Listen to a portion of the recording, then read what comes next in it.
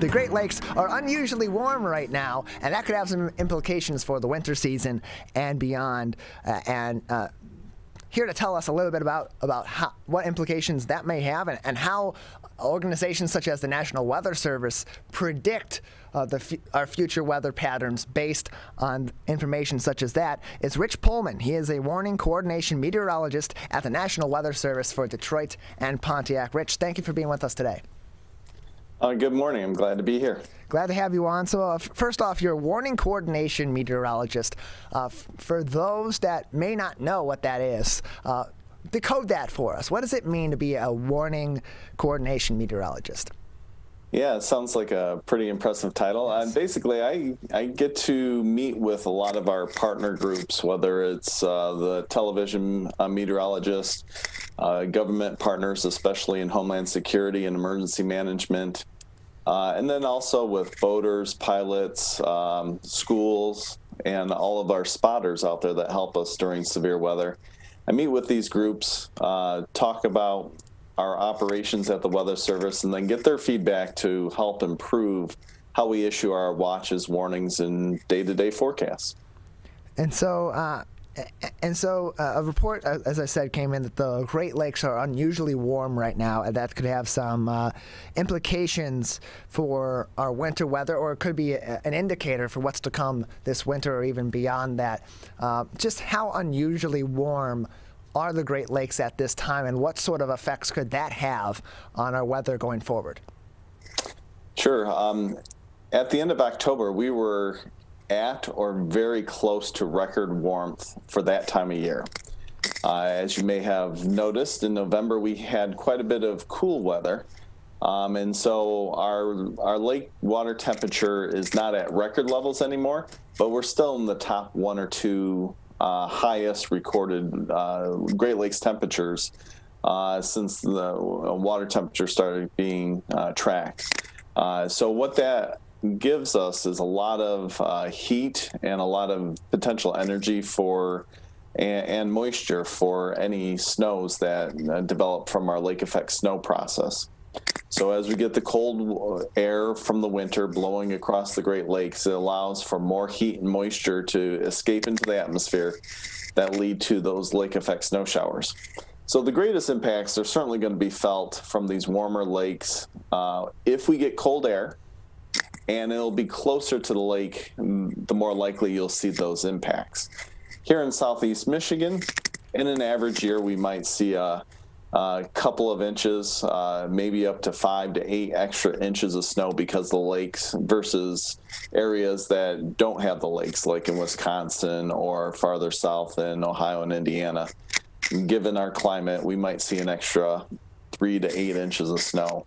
This year, if we do manifest the colder air moving over the lakes because there's so much more heat and moisture available, we might boost that up a little bit more here in Metro Detroit.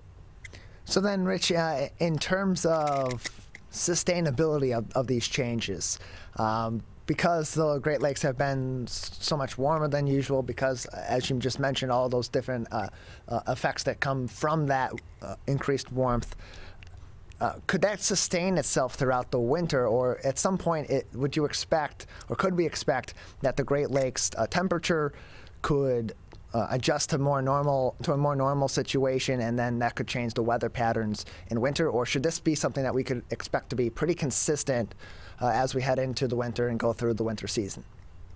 Yeah, it's all going to depend on how cold the cold air masses are coming down from Canada or maybe Alaska or the Arctic.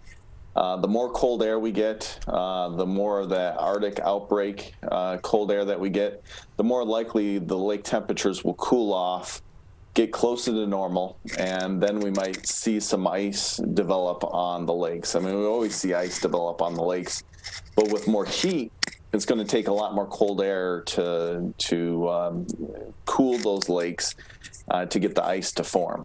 So if we get a lot of cold air, get the average amount of ice, then we'll get more into the average lake effect snow pattern, which generally tends to drop off once we get into February and March, just because there's less open water. There's not as much heat and moisture that can escape into the atmosphere to generate that. There's all sorts of little idiosyncrasies with how the atmosphere works. We can still have a lot of cold air move over the lakes, but if it's a very dry air mass, we won't see as much lake effect because the dry air will help evaporate the moisture that comes off of the lakes. And some of the other things that can happen with the warmer lake waters is that the first batches of cold air that move across the Great Lakes are going to be modified quite a bit. The warm lake water will actually warm up the cold air. So places like Wisconsin are always much colder than Michigan because of that warm air surrounding the Great Lakes. It modifies our air temperatures and reduces the impacts of the Arctic air masses and cold Canadian air masses that come down across the Great Lakes. We're joined by Rich Pollman. He is the warning coordination meteorologist with the National Weather Service serving Detroit and Pontiac, joining us on the MegaCast. So we know the Great Lakes are warmer. We have discussed some of the ways that that greater warmth could affect our weather patterns in the remainder of this fall season and heading into the winter and throughout the winter season. But what are some of the causes, to your knowledge, to the National Weather Service, to NOAA's knowledge? What are some of the reasons behind why the Great Lakes are so much warmer than usual right now?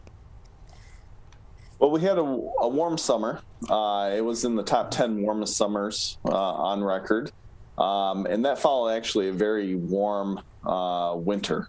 So the lakes didn't start off the springtime in 2021 as cold as they normally would have. And so then when you add a top 10 warmest summer on top of a warm lake already, it warmed up to near record levels or at record levels for the fall, when we usually get our warmest water temperatures right at the end of the summer and the beginning of the fall. And we may not have noticed as many 90-degree days, but really where we see the warmth happening is at night. We don't cool off at night, especially in the summer, as cool as we used to. So there is some aspects that are tied back to climate change.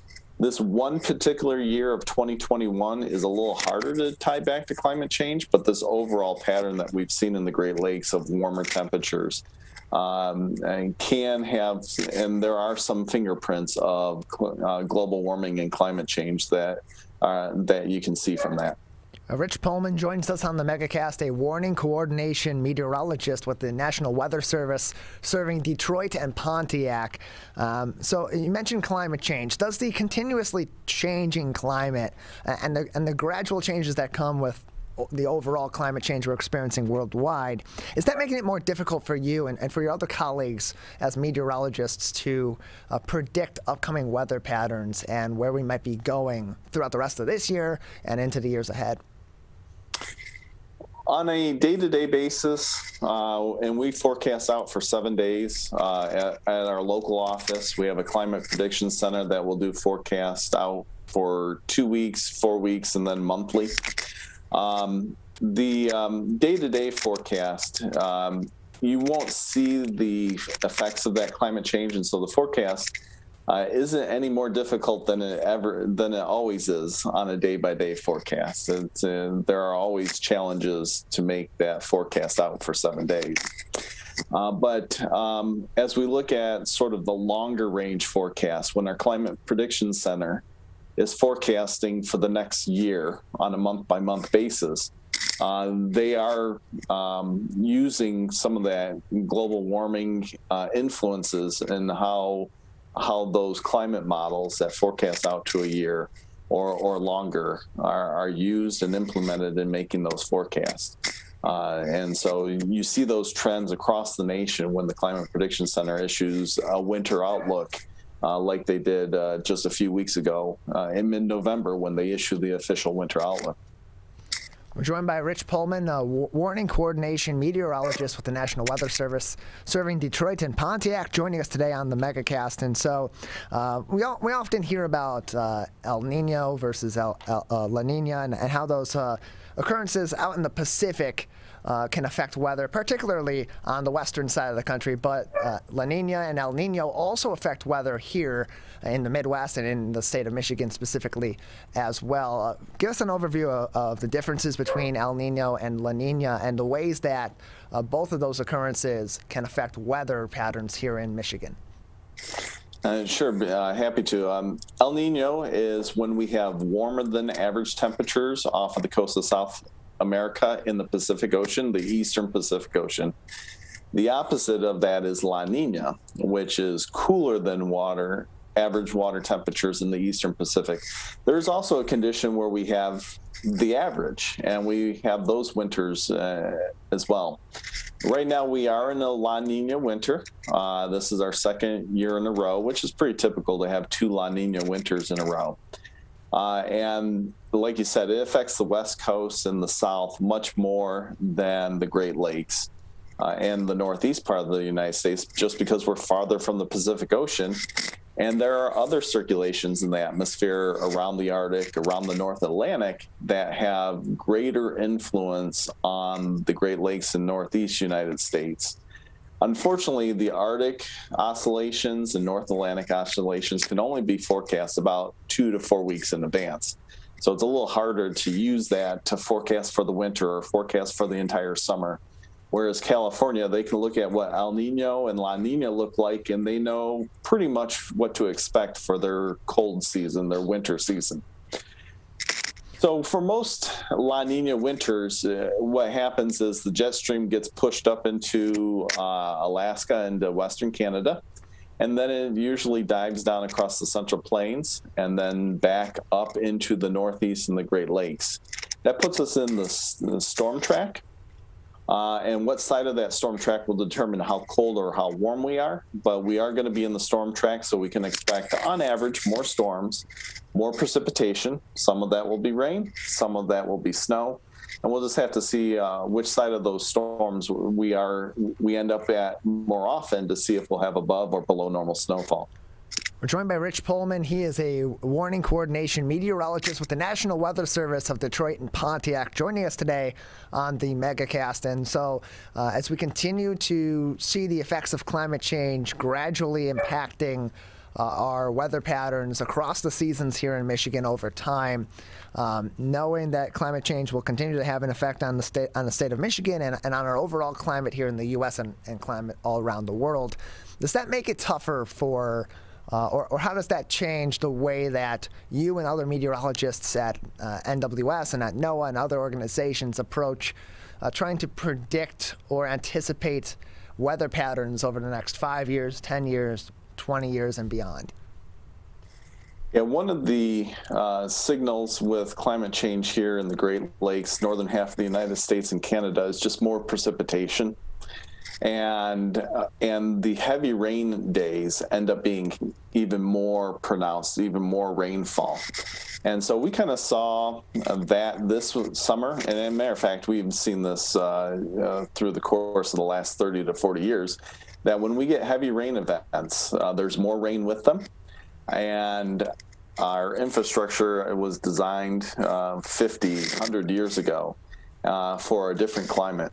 And so that precipitation signal in our global warming, our climate change that we're experiencing, is probably the most significant for the state of Michigan, and especially for urban areas.